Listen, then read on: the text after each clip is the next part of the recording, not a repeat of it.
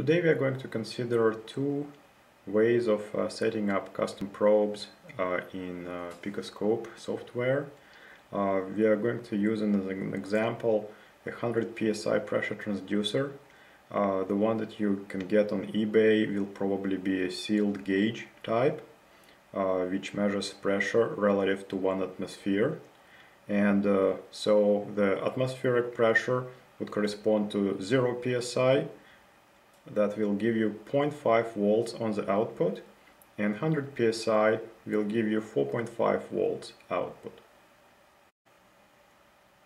In Picoscope software you will need to go to Tools, Custom Probes, then specify New Probe, and in the dialog enter the custom unit, which is psi in our case. Then you will have two options. You will either specify an equation or you will specify a lookup table to set up your custom probe.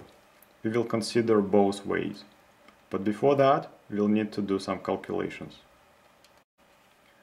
So we see that the 100 psi pressure transducer for the 100 psi pressure differential will give us 4 volts voltage differential.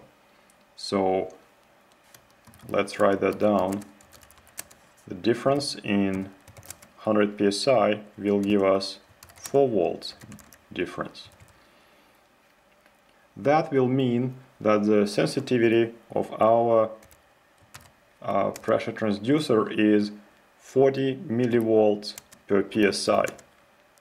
To establish that, all we need to do is to divide 4 volts by 100 psi.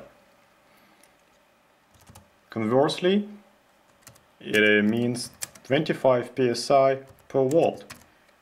All I did was just to invert this relationship. This will allow us to set up a formula. If X is my voltage, then my pressure is going to be my sensitivity, 25 psi for each volt, multiplied by the amount of voltage exceeding 0.5 volts. And this gives us the formula. From the point of mathematics, we have our formula, but we cannot use it in the Picoscope just yet. If we take a look at the dialog, it expects us to provide coefficient for X and the offset separately. And so we need to rearrange our formula just a little bit.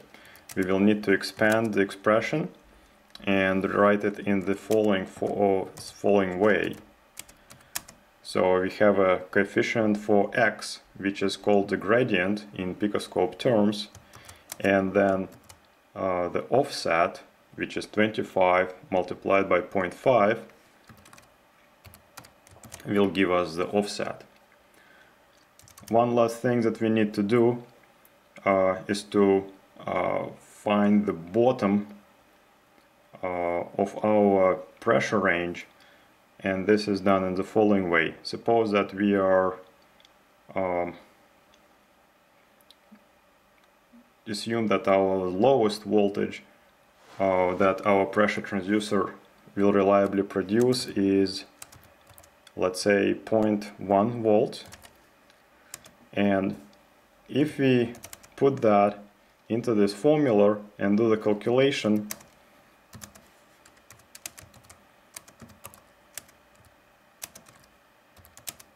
we will get minus 10 psi. So we will consider minus 10 psi as the bottom of our range. Okay, so now we have the formula and we have the pressure range, minus 10 to 100 psi. We are ready to put that into Picoscope software. All I'm doing right now is just putting those values into the box. So for the gradient I have 25, and for the offset I have minus 12.5 psi, and then I'll click next. The next dialog is the range management, and this is where it gets confusing. The recommended setting that lets the software manage the ranges automatically has a bug in it, and this is happening in the Picoscope version 6.12.9, and so until the developers fix that bug, I don't recommend using this option. So instead we are going to use advanced and manage the custom probe ranges manually.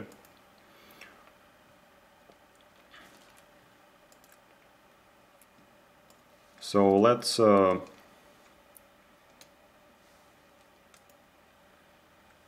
define a new range where we will use a -10 psi as our minimum and 100 psi as our maximum, and another range -10 psi to 30 psi.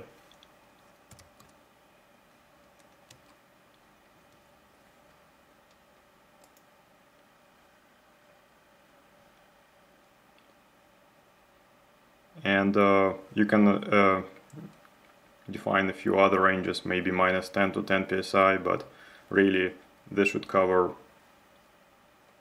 quite a bit of what you need. So I'll stay with those ranges. And no filtering for this one. For the name of the probe, I will just write down that it's a pressure transducer 100 psi. And we are going to use a formula, so I'll specify it that way too.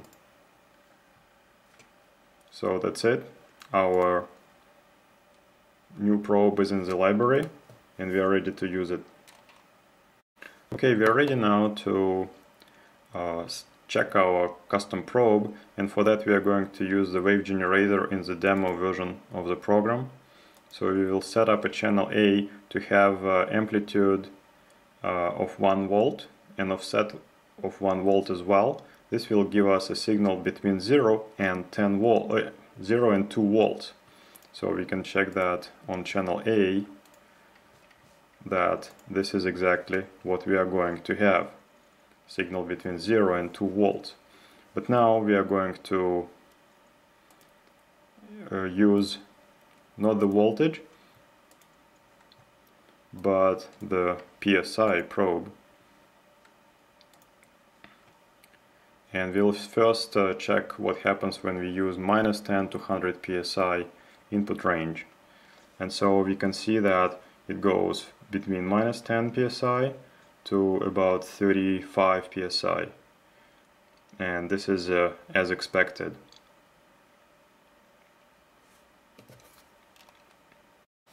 We can also test -10 to 30 psi. Obviously we are going to have a channel over range because 2 volts will correspond to values that are higher than 30 psi. Nevertheless, the probe works just as you want it to work. The last thing, I would like to set up a custom probe using the lookup table and show that we are going to get exactly the same probe values. So this time I'm going to use a lookup table and create a lookup table instead, and all I need to do is to put in the values that we know correspond to our pressure transducer. And remember, that would mean that 0.1 volt corresponds to -10 psi, 0.5 volt corresponds to 0 psi, and 4.5 volt correspond to 100 psi. That's the lookup table, and I'm going to click OK and next. Again, the recommended setting has a bug for the range management, so I will set up the ranges myself. just the same way as I did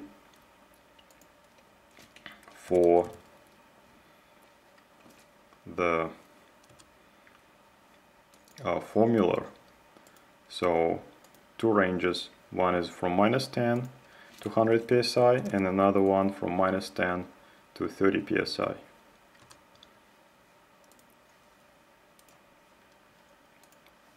I'm going to name the pressure transducer 100 psi lookup table, LUT. And so now I have another custom probe in the library that I'm going to set up on channel B. Okay, so what I did now is I have a weight generator for channel A and B generating the same signal, 1 kilohertz, 1 amplitude, 1 volt amplitude, 1 volt offset. So for A and for B, these are the same values. And I'm going to set the probe for channel B to pressure transducer 100 psi lookup table, -10 to 100 psi range, and let's just let it run.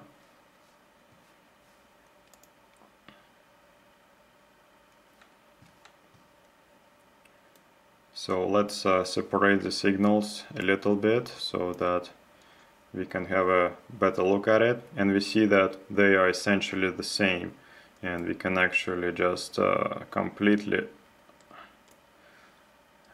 merge them. So they are the same signals.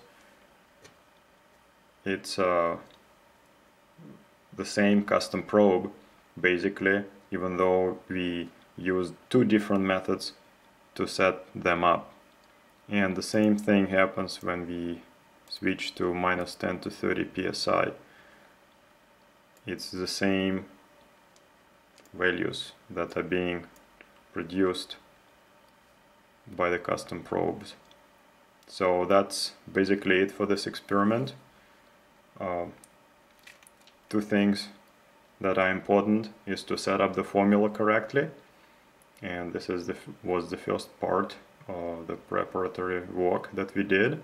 And the second part is to put the numbers correctly into the Picoscope dialogues and set up the ranges manually.